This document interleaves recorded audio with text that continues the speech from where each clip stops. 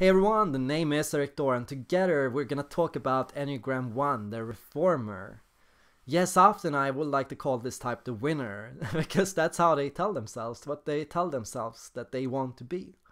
Yeah, the Enneagram One type wants to be the best.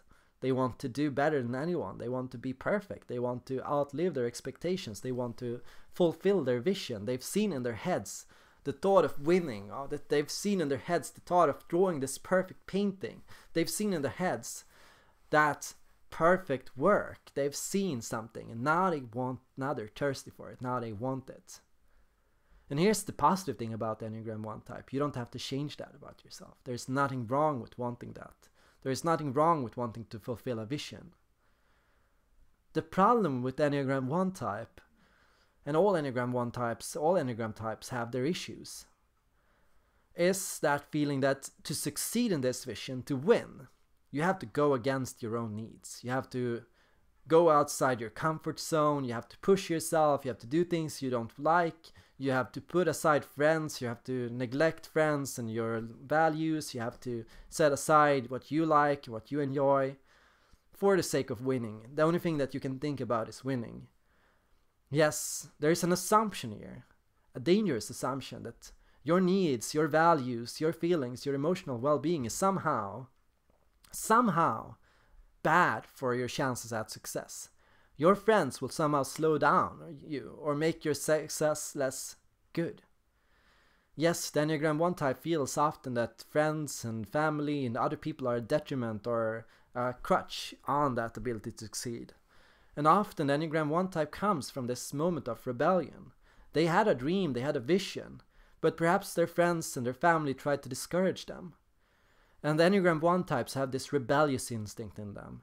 Nobody's gonna tell me what I can't do. Nobody's gonna tell me I can't succeed. Nobody's gonna force me to fail.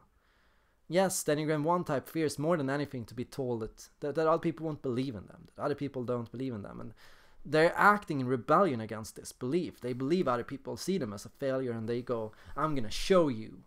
I'm gonna show you. And it's worth reflecting on that feeling for a second. Why do I think that way? Yeah, other people might worry. Other people might say, are you okay? Are you sure? Like, you know, that's difficult. And that's difficult to hear.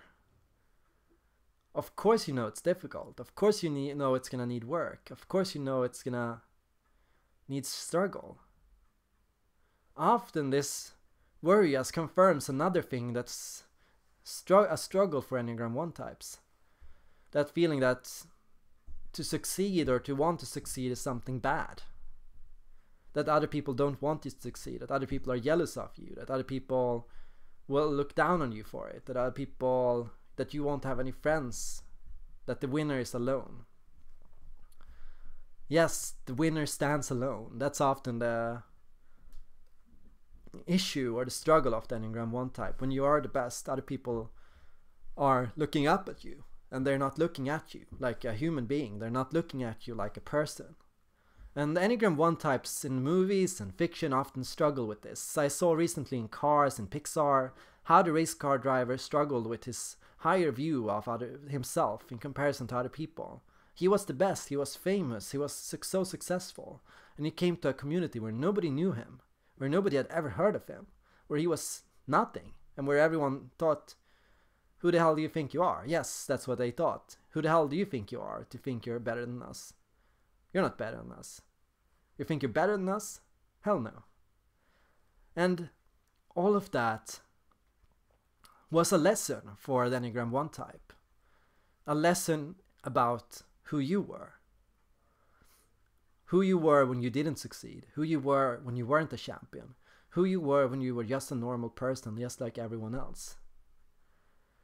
Yes, often the Enneagram One type is on a journey to learn about their limitations, what their ethics tell them, their judgment of who they are. And the Enneagram One type often only finds that true success when they also find themselves, and when they know who they are, and when they know their ethics, and when they know who they care about, and when they know who their friends are, and when they know that we are all equal.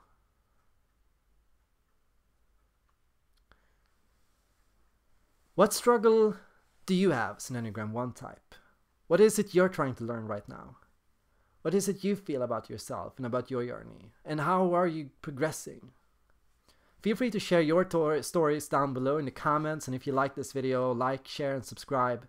And always, if you have the time, feel free to visit my patreon.com/ErikThor site and to leave a donation. I support any kind of support, and it means a lot to me. Thank you all for watching, and I hope to see you guys in the next video.